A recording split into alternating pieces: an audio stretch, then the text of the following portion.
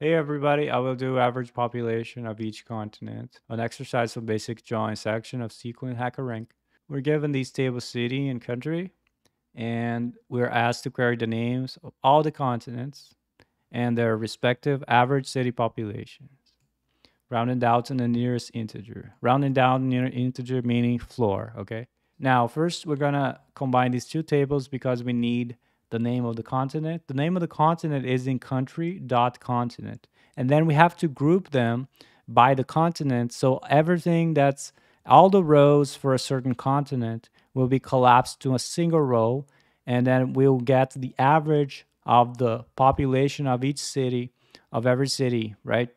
Mind you, we're going to use city.population, not country.population, okay? So don't confuse these two. So let's get started here. We're going to say select. Let me just start with star from city.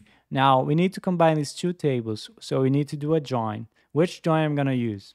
Here's the diagram. We're going to do this one in the center called the inner join, where we have table A and table B. We're going to find the records that are in the intersection, that is, they both appear in A and in B based on the country code. So let's get back.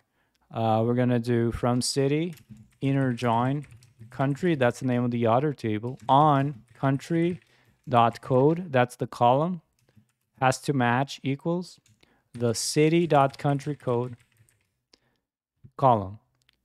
Okay, that's nice. Now we need to get the name of all the continents. Now, name is in the column continent in the country table. So here, instead of star, I'm going to say country dot continent. So we got a list of all the continent names.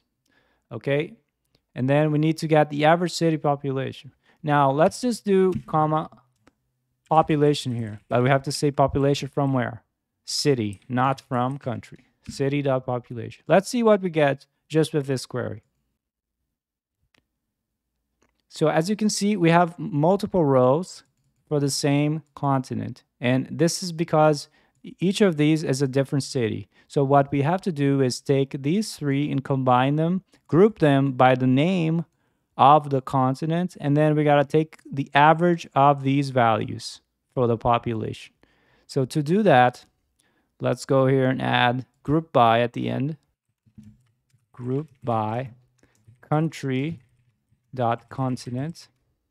Okay, now for population, I want to take the average. So I'm going to use the avg function.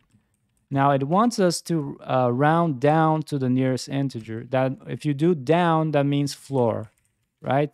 If you have 2.5, it becomes 2, for example. Now we got that. Let's run the code.